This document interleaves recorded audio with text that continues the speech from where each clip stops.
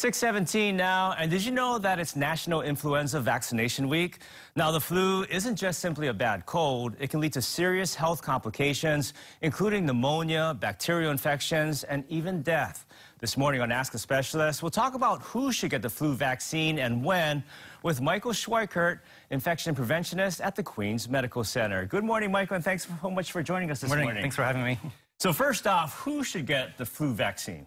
Right, so just about everyone aged 6 months and older should get the flu vaccine, especially those at high risk for developing flu-related complications.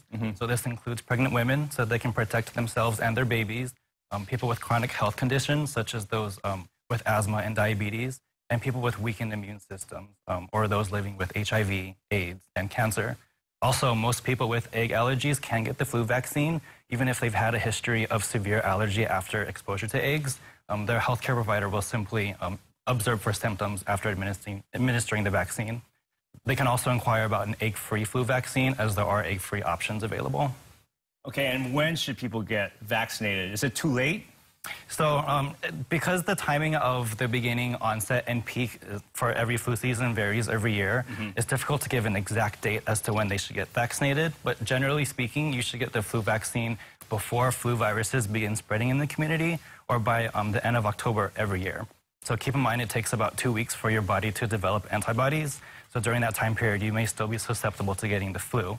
However, as long as there are flu viruses spreading in the community, it's never too late to get vaccinated against the flu. Now, I know there's a lot of misconceptions out there because a lot of people think, I get the flu if I get the flu vaccine.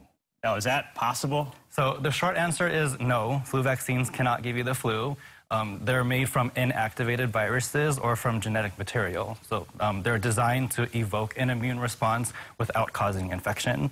So if you do experience mild but short-lived symptoms such as low-grade fever, headaches, muscle aches, soreness, that just means your body is developing antibodies so it can fight flu in the future. And the big question is, how can you prevent yourself from getting the flu? Right, so in addition to getting vaccinated and regularly performing hand hygiene, you can also wear masks to help prevent the spread of infection, but just make sure you wear the mask properly. So it should cover your nose, mouth, and chin. And then you can also use the metal nose band to help conform it to your face. If you wear it properly, it'll help prevent you from breathing in large droplets that may contain the flu virus, and it will also help to contain any of your own droplets if you're coughing and sneezing. So just make sure it's nice and snug. Yep, just make sure it's nice and snug. Under your chin, over your nose, and covering your mouth. All right, perfect. Perfect demonstration there. Now, the Centers for Disease Control and Prevention provides a lot of information about flu vaccines and preventing the flu.